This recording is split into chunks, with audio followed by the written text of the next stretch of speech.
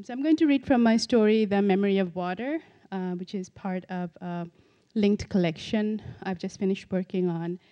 And the linking element is the setting, which is pretty much the place I grew up in, which was a tiny college campus town in Bangladesh during the 80s.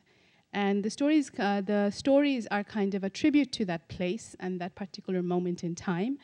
And they're also kind of an examination. And so one of the things that fascinates me about where I grew up and how I grew up is this idea that we were all that we grew up in an egalitarian community, which was true and not true at the same time. And so one of the things I try to explore in my collection, and in this story in particular, is this idea of insider and outsider, who belongs and who doesn't, and also this construction of different hierarchies, which we can so very easily dismantle, but we don't.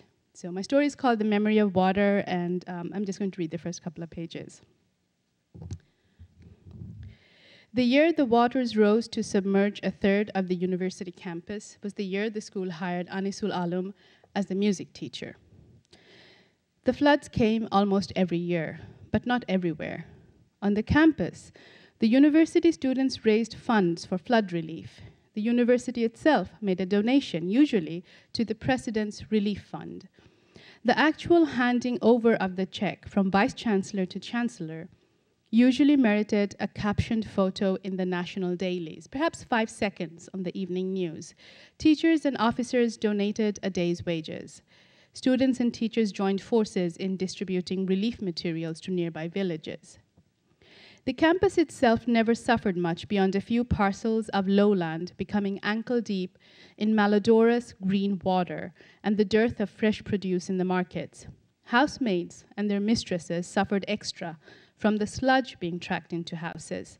The planners had built the campus on higher ground for a reason. Anisul Alum hailed from the low-lying lands of the southeast, where some flooding was an annual occurrence.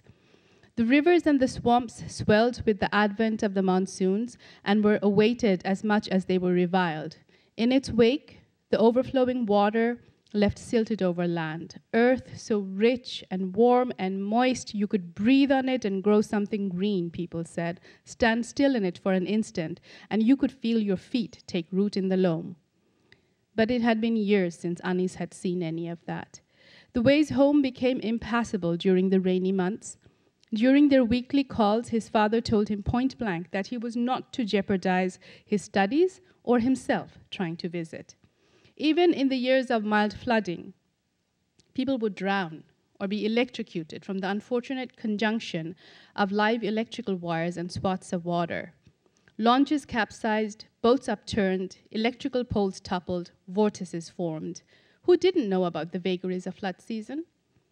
Anis liked imagining home during those calls. His mother had probably served dinner early so his father could take a leisurely pace in getting to the tea stall that had the phone.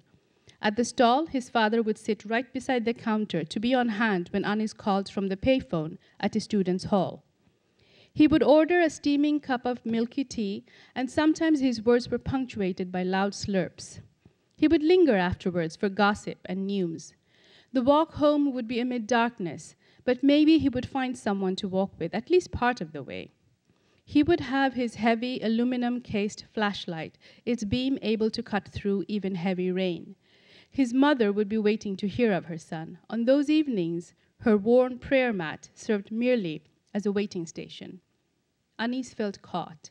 His years of study and work in the city had left him unready to fit back in his village.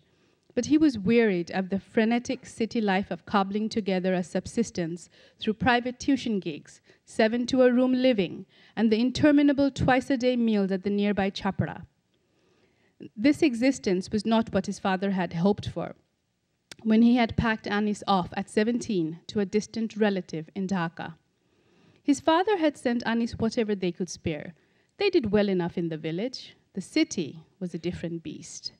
Neither father nor son had ever imagined the ability eventually leading to a degree would be singing, the namby-pamby skill that had always been an irritant on his father's skin. Whoever had heard of going for higher studies to the city to study music. That the university even allowed it seemed a joke to the old man. How could this be a serious thing? And Anis was certain this would make him employable?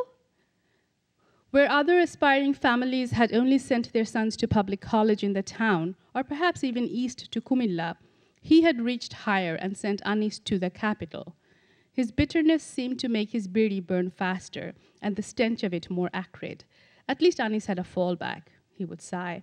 He could always come back and oversee the men plowing their land, reduced as they were by having to finance him.